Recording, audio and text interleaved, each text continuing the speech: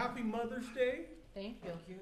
And how many, with a raise of hand, is a mother? Okay, keep the hands up. 1, 2, 3, 4, 5, 6, 7, 8, 9, 10, 11, 12, 13, 14, 15, 16, 17, 18. One in the back, did you get I one? got that one. 18. Actually, Awesome. That is awesome. Yes, we are. Yes, yes. How you many are. is a grandmother? Oh, yeah. Okay. 1, 2, 3, 4, 5, 6, 7, 8, 9, 10, 11, 12, 13, 14, 15, 16, 18. All right. 18 mothers, 18 grandmothers. We got 19 mothers, because I don't think I counted Venus. Okay, how many are great-grandmothers? Oh, Just boy. great first. Great-grandmother, okay. 1, 2, 3, 4, 5, 6, 7, 8, 9. Wow. Nice. That's awesome. That is awesome. Great, did I say? Great-grandmother. Too great. Too great. 2 great-grandmothers. Great. How's that? Daryl, put your hand down. That's awesome. I want you to think about this. The next church is the offspring of our mothers today. Amen. Future, amen. That is great. Amen. That means the church is not going to die. That's right. Amen. The church is alive and well. And I was thinking this, a mother's love is so strong.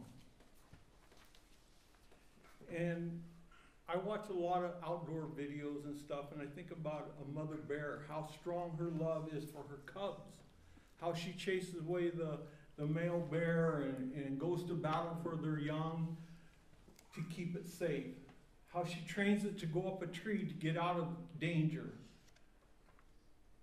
That's what a true mother does. Amen.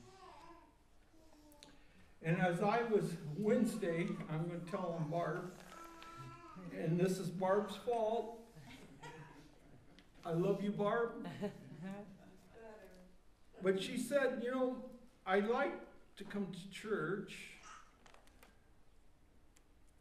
but I don't like on Mother's Day because it's always focused on mothers. Am I right, Barb? Yes, I'm right. Thank you. I said, well, come Sunday because it's going to be different.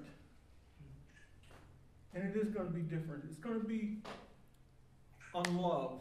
Amen. Because, yes, you are loved. Amen. Each and every one of us. That's right. Mothers are loved, fathers are loved, children are loved. And what is the greatest love story that we know of? Jesus. John 3:16. For God so loved the world that he gave his only begotten Son, that whosoever believeth in him should not perish, but have everlasting life. And I thought about that, and I thought, wow, I don't know if I can do this. Because, you know, sometimes I'm not following like I need to be following. Anybody else? Amen. I'm glad I'm amongst all good saints because I didn't see many hands going up. But I'm going to be honest with you. I'm human. I stumble. I fail. I trip. I fall. I get back up with the Lord's help and I take another step.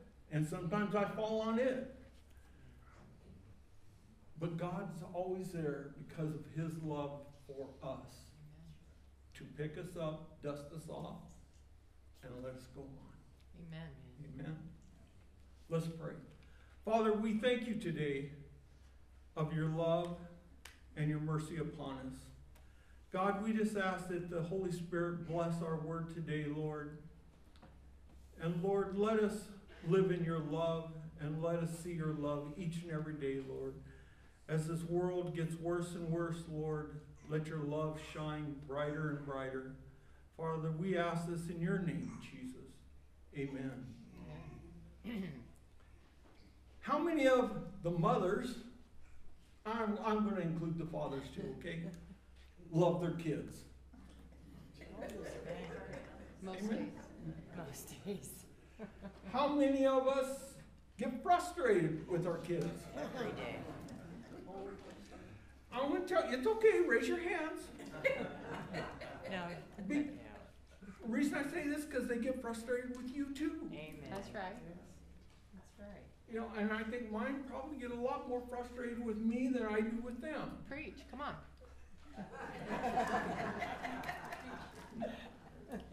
I love her. Good. But I'm going to tell you something. They still love you, That's right. and you still love them. That's right. Don't beat yourself up because you should have done or you didn't do or maybe you will do. It's okay. Love is deeper than that. Amen? Amen. Amen. That's right. Love is talked about 714 times in the Bible. So it's pretty powerful Mm-hmm. what we should be doing. Loving. 1 Peter 2:21. And I marked my Bible so I can find it easy.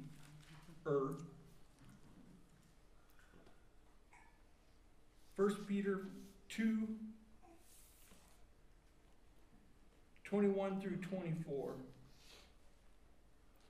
For to you were called because Christ also suffered for us, leaving us an example that you should follow his steps, who committed no sin, nor was deceit found in his mouth. He left us an example to follow of love.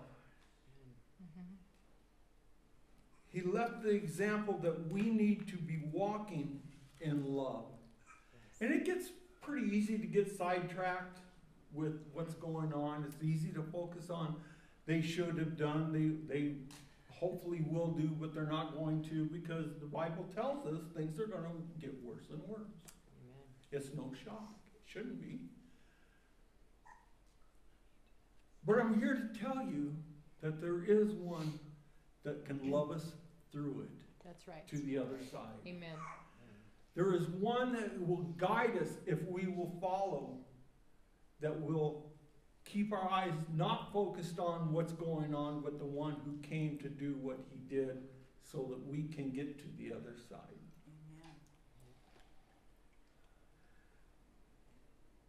Matthew 26, 53 and 54.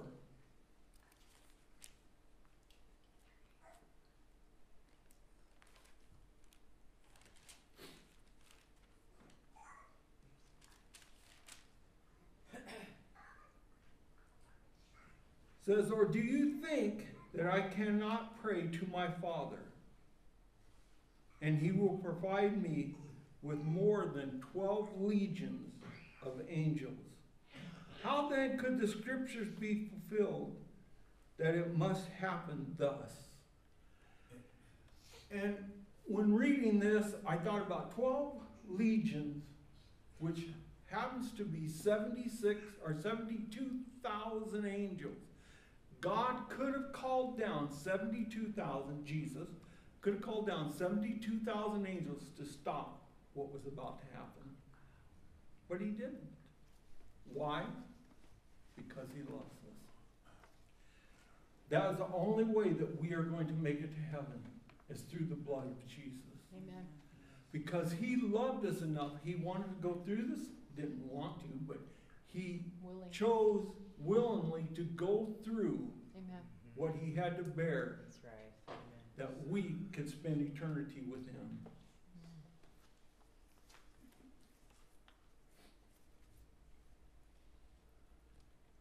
Isaiah 53:5.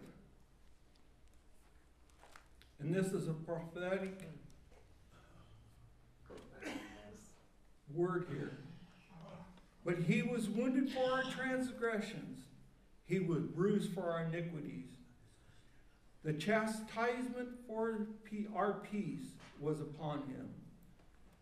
By his stripes we are healed. Amen. Transgression, do we know what that word means? I didn't. I had to look it up. Violating trust. Not trusting in the Lord. Jesus was wounded because our lack of trust in God. Iniquities. Jesus was bruised because of our immoral acts and the conduct, the practice. Sin and iniquities are often used interchangeably. Because God knew who we was going to be before we were formed. He knew all about it. So he sent his son. Amen? Amen. Chastisement. Jesus suffered the punishment for our sins so we could experience the forgiveness and the peace. Amen. What love. Amen. What love. And there is some controversial about how many stripes he took upon his back. Some say he took 40. Some say he took 39. Big deal. One more, one less. But the truth of the matter, anything over 40 probably would have killed him right then and there. Because it wasn't just like getting whipped with a whip that we see on westerns. It had broken bones, it had sharp rocks, it had glass, it had metal. And when it went into his side, they jerked it back and it started ripping and tearing. And I'm not going to go into graphic details. But it wasn't pleasant by no means. And he knew this. But yet he said, I'm going to go to that cross. I'm going to let him nail me up there because I love Dale. Amen. That's right. What love. And I think about how much I care for my kids. How much I want to see them get what they want, do what they want. Amen. But the love of God is so much more. Yes, it is. And to think that he did it for each and every single one of us. Amen. And he didn't do it just to say, oh, look at me, I'm here. He did it because he truly cared. That's right. And he still does truly care. He cares about what happens to each and every one of us.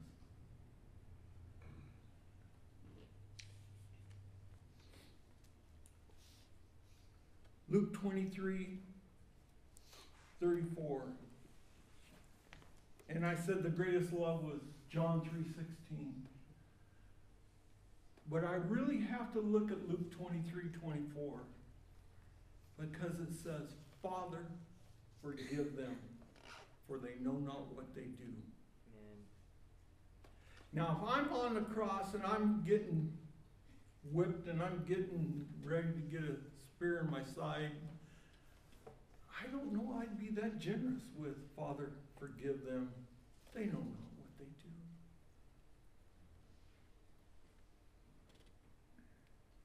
Nor would I be as generous with my love as if Casey and Connie and Nikki and the rest of you said, crucify him. Crucify him. Let that murderer grow, but crucify him. And I think about that a lot because why? He never did anything wrong. He never lied. He never did nothing but bring the truth with love, healing, casting out the demons. It was all good, but yet they didn't want that. And today I see people, I see churches pushing him to the side so the churches can rise. But they're only going to rise for a short time, and then they're going to fall. Amen. And the same's going to happen with us. if we do not accept what Jesus has. It's really easy for us to sometimes look around and say, yeah, I believe what's going on is okay, but you know, I don't have time for that. I don't have time for church. I don't have time to get on my knees and pray. One of these days, the love of God is going to be pulled back because he's going to come and take those who are ready. And when he does, let me tell you, you think it's bad now? This is a walk in the park. Because when the Spirit of God leaves, the devil's going to have a free-for-all. And when that happens, it's not going to be good. Because there will be no praying mamas. No. There will be no praying dads. There will be no praying churches. It's all going to be total chaos. God loved us enough to willingly go to the cross. Willingly to die. Willing to share his blood for each and every one of us here today. Thank you, Lord. Thank you for that, Father. Don't push his love to the side. We enjoy it when the kids all come together and we get together and we have our fun times. Anybody else like that? It's always nice to see them go home too. Yeah. But I'll be honest, I would do almost anything for our kids.